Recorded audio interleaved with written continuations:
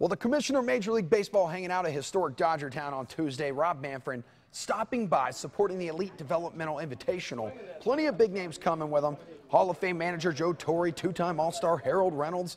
It's all part of Major League Baseball's $30 million initiative to help grow the game nationwide among those less fortunate.